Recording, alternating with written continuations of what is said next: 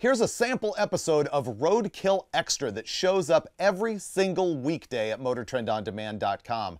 We've got outtakes, question and answer sessions, behind the scenes stuff, tech tips, all sorts of junk related to roadkill. Check it out every weekday at MotorTrend On Demand.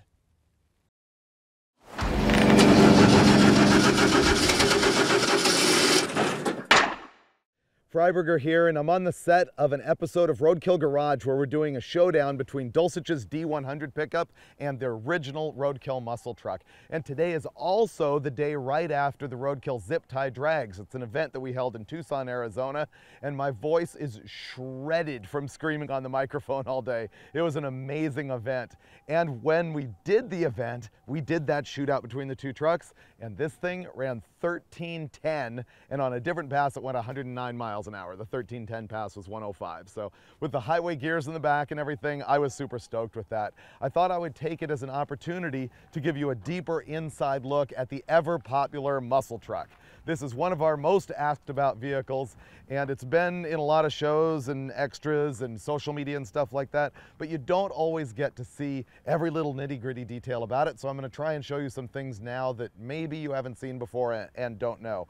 First of all, I was surprised at the event how many people asked me, is this a 73 or a 74? Not that critical, it's like exactly the same truck, but I checked the title and it's a 74. I think the confusion comes from the fact that I misspeak often when I'm talking about it. Sometimes I've called it a 73, sometimes I've said 74, but it actually is a 74.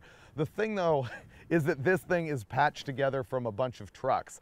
When I bought it, the guy was restoring it and had actually had the frame off the cab and everything, had sandblasted and powder coated the chassis. The underside of this thing is truly mint. It's nice. But these fenders, you know that we hacked these in an episode of Roadkill, and so these are replacement fenders. The fenders that we hacked, they were also aftermarket fenders. It's an original hood, which doesn't have the kink in it that most of these trucks do. Usually the hood hinges seize up, and there's a dent right across the middle of the hood that folds in half. It's got two different doors off two different trucks. This one's actually off of a later model. You can tell it's like weird. It's got thinner glass and slightly thinner sheet metal than the other one because it's from a newer truck. And then the bed came from a completely different vehicle. Here's something that I found out a couple years ago that blew me away. I stuck my hand up in here on the inside and found out that there's a weld mark right here on both sides, and I assume here. My conclusion being that this top came off of a different cab, which is kind of strange, but the guy did it really well. You can't tell from out here. I think the color of this cab was originally red. If you look up under the dash, that's what you can see, but obviously the rest of the truck is a multitude of colors. The big Roadkill sticker on the back window, people ask about that all of the time. People want to buy that thing, and we don't sell them because they're expensive to make and expensive to ship. That was just a one-off that I had done at a local shop, so that's where that came from. Good backstory on this fender. This whole truck was originally built when I was doing a thing called Car Junkie TV. And one of our Roadkill directors, Dustin Gould, was also working at Car Junkie TV. That's where I met him, and that's how we started doing Roadkill together. And we built this truck initially, me and Chad Reynolds, and did a cross-country trip to the second LS Fest in Memphis with it. But Dustin actually painted this fender. It's like one of the few things, automotive things that he's done for the show. And he was obsessed with trying to mask off the pinstripe on it. So this is not like a tape stripe. It's actually, the fender was primer gray and he masked it off and put, I forget the brand of this metallic orange, but it's actually lasted pretty well because that was about 9 years ago. And this right here, the black spot, which I notice when people mimic the muscle truck, either in toy cars or in real trucks, they'll always put this black spot here. This was a Car Junkie TV logo that he had also masked into it. And then you see there's more goo on it, and there's goo sticker leftovers everywhere on the truck. When we took this on Power Tour last year, we got into a sticker war with Rutledge Wood. We put Roadkill stickers all over his Toyota, and we came out one morning and there was Rutledge stickers all over the truck, and they left some goo and they peeled some paint off. Right here in the bed, there's some green. We considered painting the truck at one time, and this was some spray can green that we actually thought about doing it. Thank goodness we did not. You know that we changed the wood in the bed on an episode of Hot Rod Garage, and we also made this thing, which we obviously did not paint and is rusting. That is covering the kick-up in the frame that has a C-notch in the back. And let me think if there's anything else I need to tell you about the body on it. I don't think so. The other thing people ask about all of the time on this is what is the wheel and tire package? So let's figure that out. These are Krager Soft 8 wheels. They're really cheap. I use them all the time. Finnegan hates them. And this is a 285 60/17 on the back. It's almost 31 inches tall. It's a huge tire, but narrow enough to fit in there. And I don't remember the backspace on these wheels, but it kind of doesn't matter if you're building a truck like this, because the rear end in this thing isn't even Chevy. It came out of a 78 F100, complete full width. I don't even know what the width is, but it might be different than a Chevy, and it might affect what the backspacing is. So even if I told you the number, it might not even apply to a Chevy. And the same's true with the front backspacing. It's all weird with spacers and a bunch of stuff.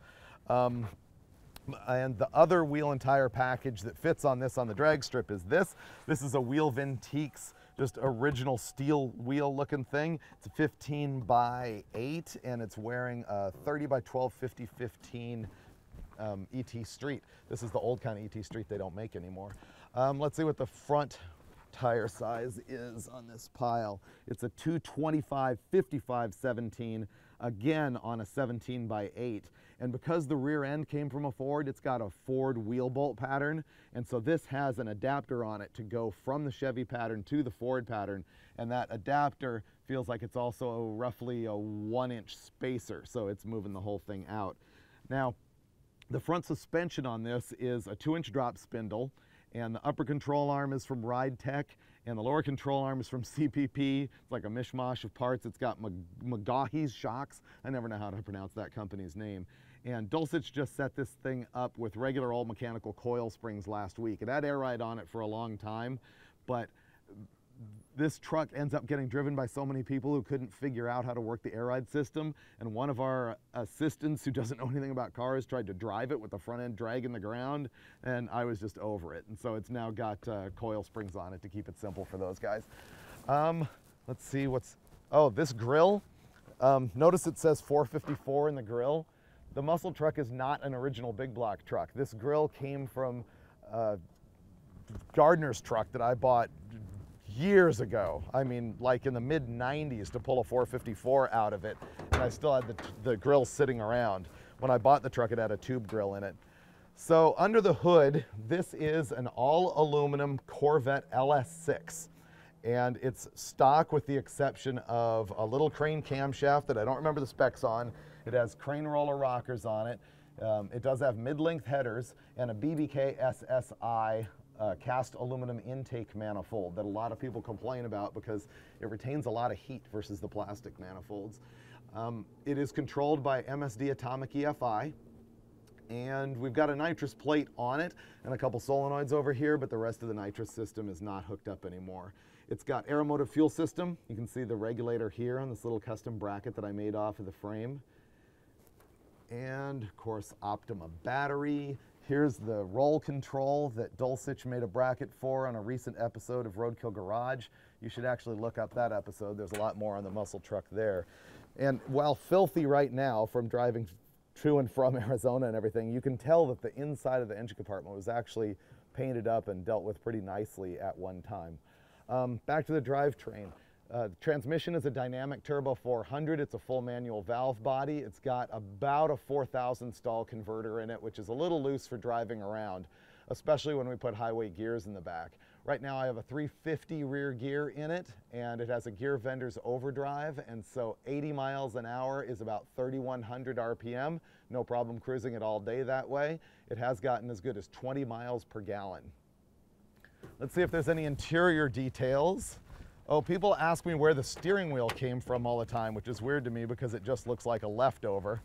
As Brad comes around to show you the interior, I will say forgive the road trip disaster inside this thing. Look at all those blankets and junk and food. Pretty normal for making a big long road trip. The steering wheel actually came off a 70 Buick GS 455, but it is the same as a 70 Chevelle upgrade factory steering wheel. So you can actually buy that thing from like Original Parts Group or other reproduction sources year one. I used to have a G-Tech tachometer in the muscle truck, but when we converted the thing to fuel injection and everything, it has a bunch of features in that G-Tech tach that I wasn't using, and it had gotten kind of scratched up, so I changed it to that Autometer Street tach, same one that is in the Crop Duster. I like that tach, it's just real basic. You can see the controller for the MSD EFI over there hanging off the dash, that red screen. This seat came out of a junkyard. I remember carrying it out of the yard by myself in the rain to put that together. Recently, we made the cab of this thing much more comfortable with new carpet and jute pad and underlie from LMC Truck. And I also dynamatted the inside of the doors. We added a Pioneer stereo in the dash. It also has 6x9 speakers in both doors and in a couple of enclosures behind the seat. And so that's pretty good. Unfortunately, the truck is so loud that even with that thing fully cranked, the exhaust just kills all of the high notes. And I need to get some tweeters up on the dash or something because they're so directional, because the exhaust is so loud. And that's the last thing I'll tell you about. The number one thing people ask about on the muscle truck is, what do I have for exhaust? So here is that.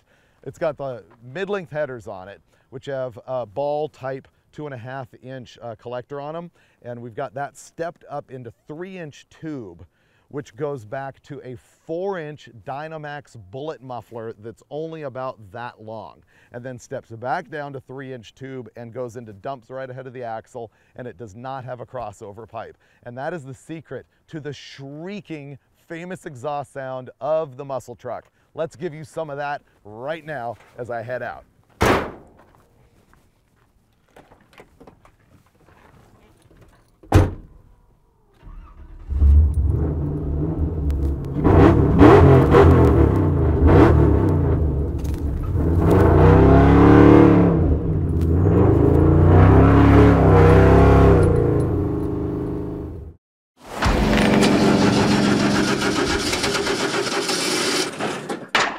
If you need more Roadkill Extra, go sign up for the 30-day free trial right now.